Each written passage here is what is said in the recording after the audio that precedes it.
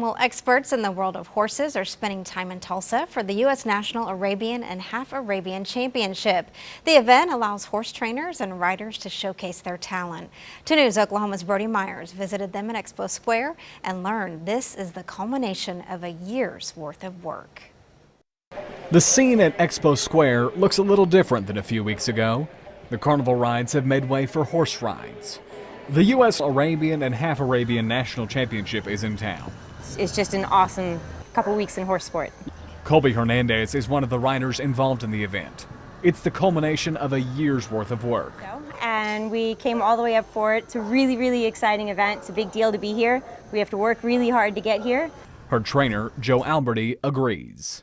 And then going into the show ring and listening to the hours and hours of me talking to them and telling them what to do and what not to do, and when that all kind of comes together and it clicks right, it's really the reason why I do this. It's the best feeling for me.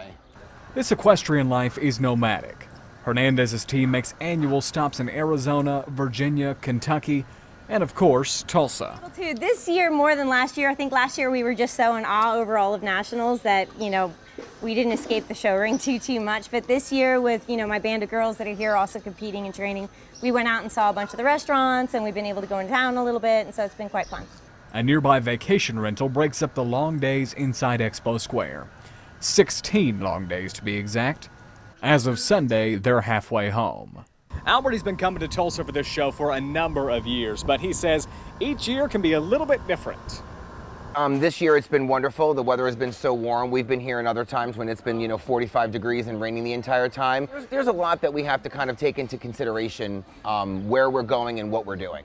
There is some rainfall predicted in the middle of the week, but Alberti's team is ready. They've got their eyes on the gold. Reporting in Tulsa, I'm Brodie Myers, 2 News, Oklahoma. Thank you, Brodie. Now, if you missed out on attending the horse show this weekend, don't worry, you still have some time. It runs all week, wrapping things up on Saturday. And remember, it's totally free to attend.